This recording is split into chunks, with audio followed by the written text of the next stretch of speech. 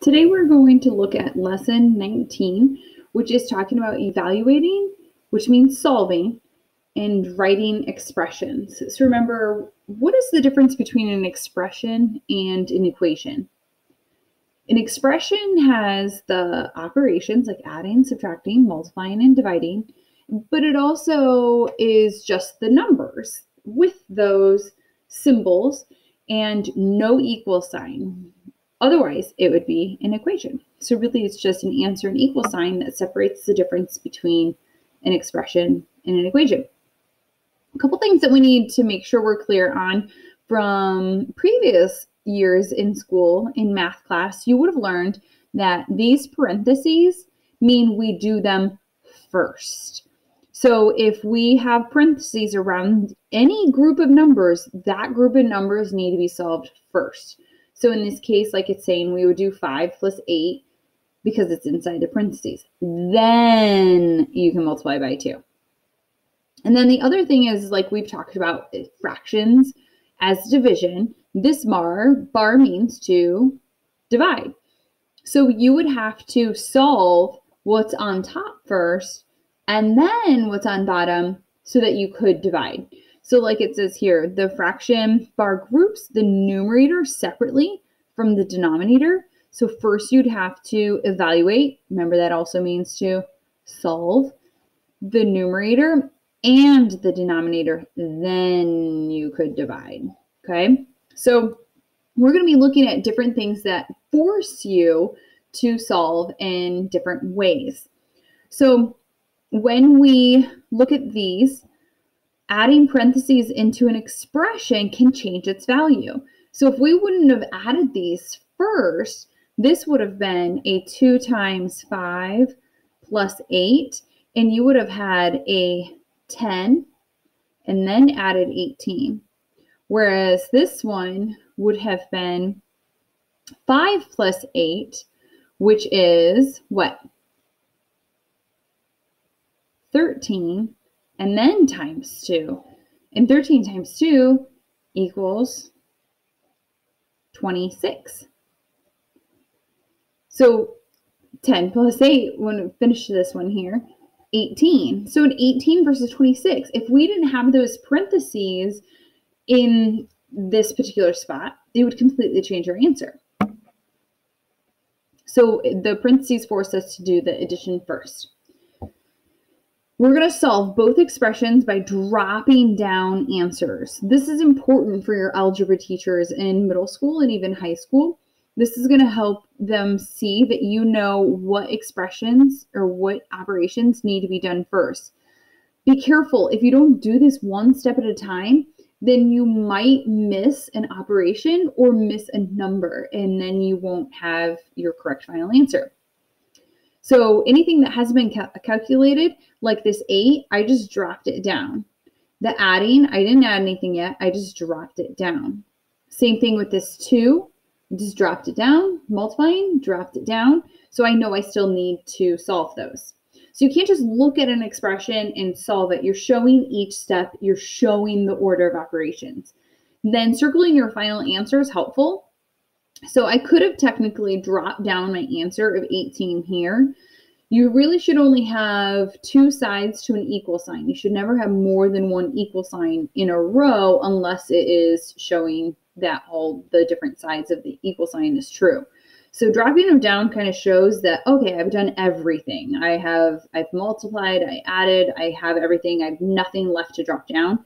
It's helpful to do it this way so that way you know you've solved every part of the expression. Okay, so doing those things, let's look at 2 different expressions. I see some similarities, but I also see some differences.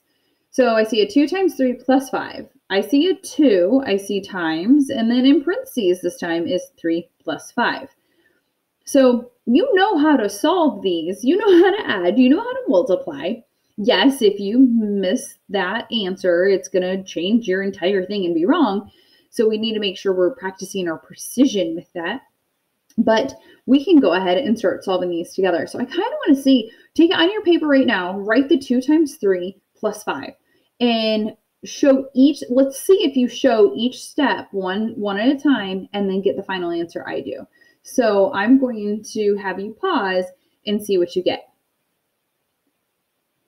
All right, so if you did a 2 times 3 plus 5, we would need to first do the 2 times 3. So 2 times 3, I like to use this arrow to kind of show which ones I did first. And that would be a 6. Be careful, don't add on accident. A lot of people always do 5 for that. I'm bringing down what I didn't use yet. And so then now I'm down to one operation. I can do 6 plus 5. And my final answer is 11. Circling it. Look, I have nothing left. I got it all, right? Now, what about this one with those parentheses? So I can't do the 2 times yet. So I am going to do the parentheses first. So 3 plus 5 is 8. I'm bringing down what I didn't solve yet. And that's the times 2. And then I get a 16. So kind of like our example above, if we have parentheses, that is going to change our value, right? So if you see these parentheses, make sure you're solving that first. Let's try this example. This one's a little bit more interesting when it's showing kind of that fraction bar situation versus not. So you can kind of see here we have that 3 plus 8 and then 9 minus 2. There's a division sign, right? If we have this fraction bar here, we can't divide. We have to add these first, subtract that second, then we can divide. But when we are looking at it in a straight row like this, we have to follow the order of operations. The order of operations is solving parentheses first, like we just talked about. If you have any exponents, which this is a 6th grade focus for you guys, so maybe even make a note that you might not see any of these unless I'm really trying to challenge you. 6th grade is focusing on exponents. But then we have this multiplication, division, adding, and subtracting. So they're stacked together. So, and I have this arrow. What this means is that they're equally important to do before adding and subtracting. So if I have multiplication and division left in an expression, I would have to work left to right. What that means is if I had 6 divided by 2 times 4, I'll do times 1. I would have to work left or right. I wouldn't jump to the multiplication, even though it's written here first. I would just go left to right, solve, and then solve my next one, okay? Same thing with adding and subtracting. If I had 10 minus 3 plus 2, I wouldn't jump to the addition. I work left to right, okay? Now, multiplication and division are before adding and subtracting. Any multiplication and division have to be done first before you would add or subtract, because what mathematicians found out is that it impacts the answer the most. We know our answer changes much greater when we're manipulating numbers if we multiply it or divide it. Now, if we add or subtract, it doesn't change our final answer as much. So that's why it's the order of operations. All mathematicians follow this order so that we can have our same answer. So for this one, we have which operation should be first? We have addition, division, subtraction. You should say division. Different situation here, right? So I'm going to show that I drop down. 18 divided by 9 is what? 2. Now, you might have felt like you're in reading mode. Your eyes are in reading mode where you want to go left, right, and you're like, okay, let's add, and then I'll divide. Division is first. So I'm going to drop down, and it's helpful to stay nice and organized here. Like, I don't squeeze it in too much. I keep it kind of all nice in line here. And now I have what's left. Okay, so I have addition and subtraction. What should I do? How should I start solving this one? Well, okay, parentheses, no. Exponents? No. Multiplication and division? No. And subtracting? Yes. That's all we have left. So I'm going to work left to right, like we talked about. So I will add first and get a 5. Bring down my subtracting 2. Now, here's the thing. I know you can subtract 2 mentally from 5. But you're showing, the whole point of this is showing the order of operations. So you have to show how that 3 came to be. Okay? And that's my final answer. Now for this one, quite different. Because it's a fraction, I'm going to kind of show my answers that I'm solving here off to the side.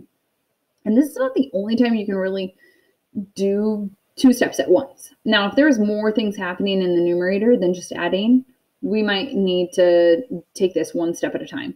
But 18 plus 3, what is that? 21.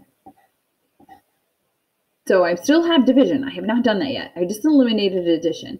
So you could really just do the subtraction right now too. So 9 minus 2 is 7. So now I have 21 divided by 7. It's like an improper fraction. Well, we've been practicing for quite a while now. So our answer is 21 divided by 7 is, oh, that's a mental math fact, 3. Okay? They both equal the same thing. Even though we did not do division first on this one. Interesting, right? So let's use these order of operations and solve some more problems, okay?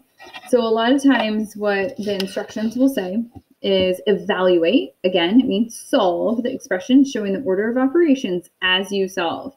Circle your final answers. We shouldn't have any mysterious numbers appearing without showing what operation you solved.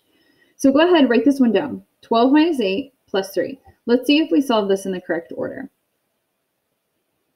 Okay, so which order did you start with? Did you notice that it was just subtraction and addition left?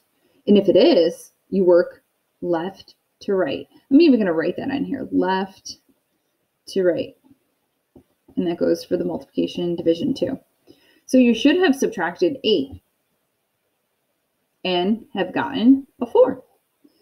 Bringing down the addition sign, did you bring everything down you were supposed to? You didn't just mentally get an answer, which is still okay, but not what we're focusing on here. So then you would just have 4 plus 13 left, and then that answer would be 17. How'd you do? Let's try this one. Go ahead and write it down. 24 divided by 8 times 9. Let's see if you can follow the order of operations for this expression. Okay, which one did you start with? Did you notice that it was division and multiplication? It's all you have.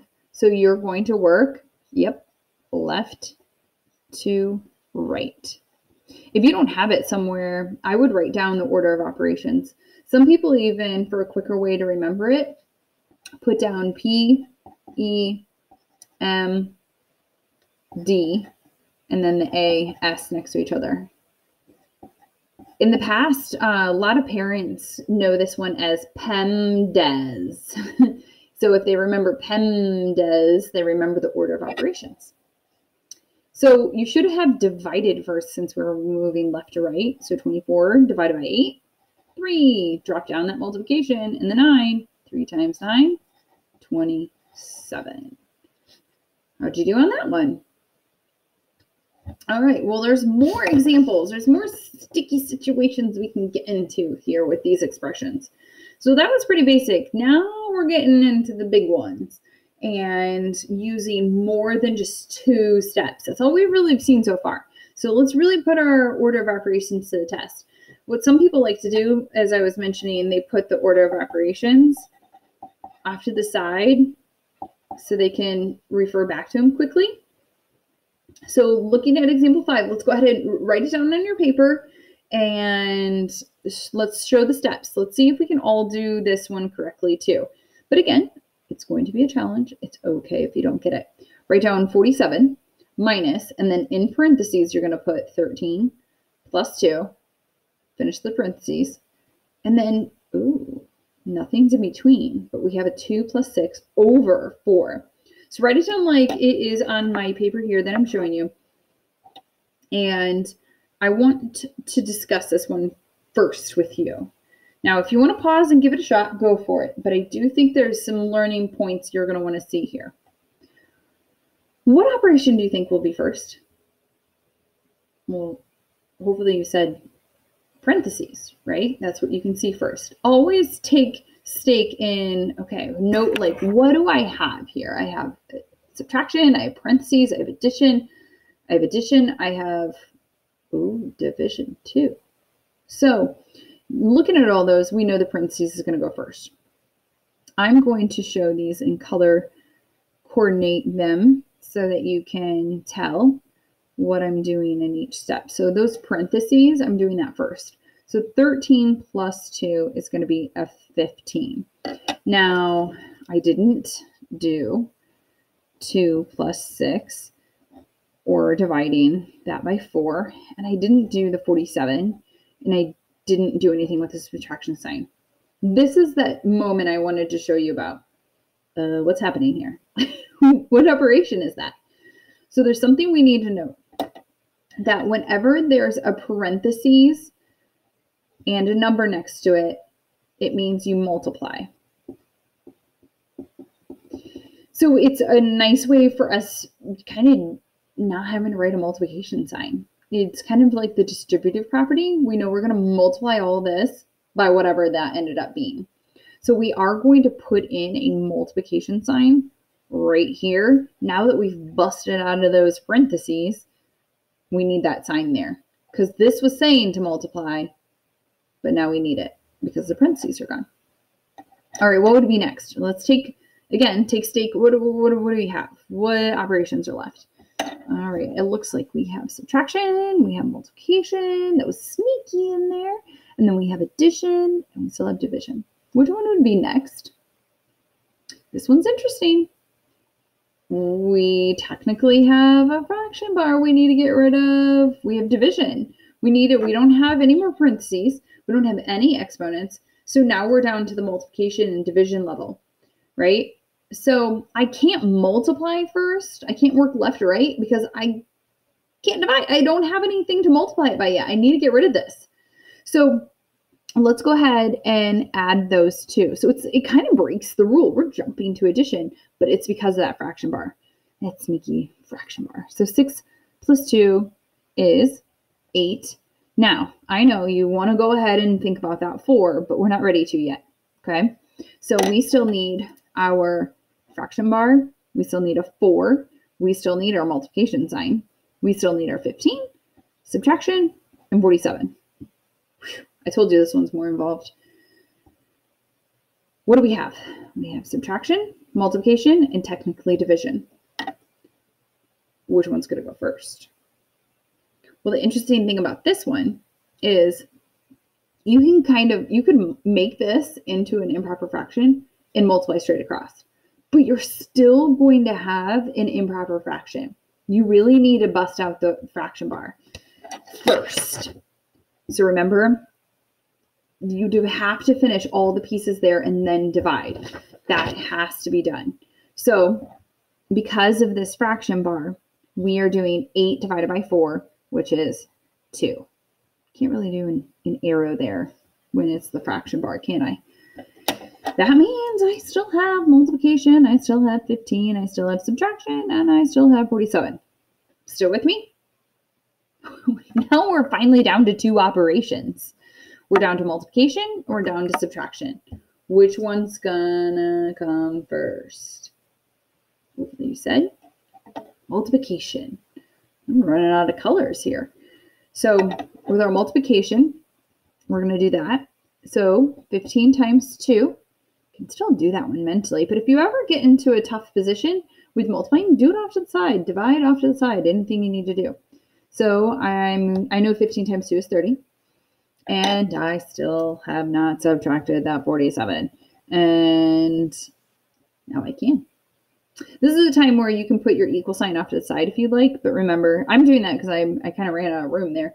But it helps me know that that's the last thing if I do drop that down. So 47 minus 30, what are we going to get?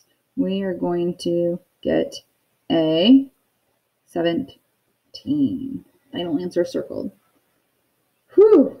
Let's backtrack for a second. If there's a parentheses in a number, what operation is it telling you to do? Sneaky way of telling you to multiply. If there's a fraction bar, you have to solve everything on the top and then divide before you can do any other operation, okay? And then we're kind of back to what our normal one was. All right, so that one had all our weirdness. I think you're ready for example 6. Go ahead and pause and try it. Okay, so 32 divided by 4 minus 2 times 3. Goodness, what operation is going to come first? So you hopefully saw division is coming first. Now, we do have division and multiplication, but if we're going left to right, that's only if those are the only two left in here. We wouldn't jump to multiplication.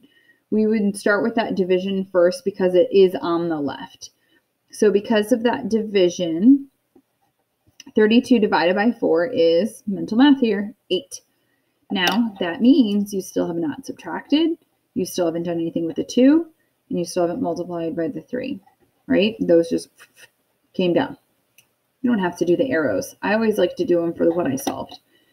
All right, we have subtraction, we have multiplication. So if you didn't have that, fix it, and let's see if we can get the rest of it correctly. What's next? Multiplication, yeah. Makes you jump all the way over here. You're going to solve, and 2 times 3 is 6. And we still haven't subtracted. We still haven't done anything with 8. Now we're done to our last one, and that would be the subtraction. 8 minus 2, I have room this time, is, or 8 minus 6 is 2. Final answer. Okay? Now I'm really going to test you here. With example 7 and example 8, I'm throwing in some decimals and fractions. And something else for example 8 here, maybe you remember. So example 7, we need to do 8.7 or 8 and 7/10 plus 3 and 3/10. Now we know for adding decimals, we need to line them up. So I want to visualize this off to the side with you. That this would end up being, drops it down, right? 12 holes. Awesome. So what operation did I just do? I added, but why did I add first? Hopefully you realized I had the parentheses that I needed to do first. So it was 12. Wait a second. So what's this one? Is it the answer 12 and 1/4? No. Remember, if there is a number next to the parentheses, it's a sneaky way of telling you it's multiplication. Oh, lovely multiplication problem here. We have 12 times 1/4. What does that equal? Well, we can just put a 1 underneath it, right? And we get 12 over 4. Division problem now. And that is going to be a total of 3. 12 divided by 4 is 3. See what I was talking about? Putting your work off to the side. Okay, so we practiced that again of seeing that multiplication. Threw in a little decimal review too. Go ahead and press pause and try this one. Write down parentheses 3 plus 5 end parentheses, and then a 4 and 5/10. Let's see if you get this one. So you have parentheses, you have to do those first. Did you get that? So that you're going to have 5 plus 3 is an 8, dropping down that 4 and 5/10. Again, sneaky multiplication happening here, right? Because of that parentheses and number being next to it. Oh, we're reviewing decimals and multiplication. Do you remember the first step to multiplying decimals?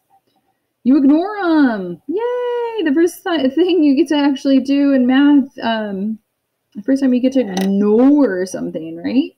So I am not lining them up by their place value like we do with addition, but with multiplication, ignoring it completely. I'm pretending this is a 45. So 5 times 8 is 40. And then 8 times 4 is 32. 32 plus 4 is 36. Do you remember how to get the decimal back in our answer after we've actually multiplied and ignored it? Do you remember that we estimate? There is a trick. It can be used, but not for your explaining. So this can estimate to, what is this about? I'm going to say 5. It's closer to a 5, right? Halfway we go up. And it's an 8, so keep it an 8. So your estimate is 40. Where's our decimal have to go? It can't be 360. It can't be 3 wholes, right? So if it's going to be a closer estimate, our decimal has to go there, okay? All right, our answer is done. We got a 36. Now you could still keep the decimal and you could keep the 0, but it's still 36. Excellent. Now, if you are in class, we are taking it a step further and talking about those 6th grade expressions, because the only thing that's added to it is exponents, right? If you are not in class, we are not going to spend video time on this, so that's okay. You can still get a sneak peek when you are back in the classroom. Okay, don't forget, you must follow the order of operations to get your correct answer for expressions. Go ahead and let's practice.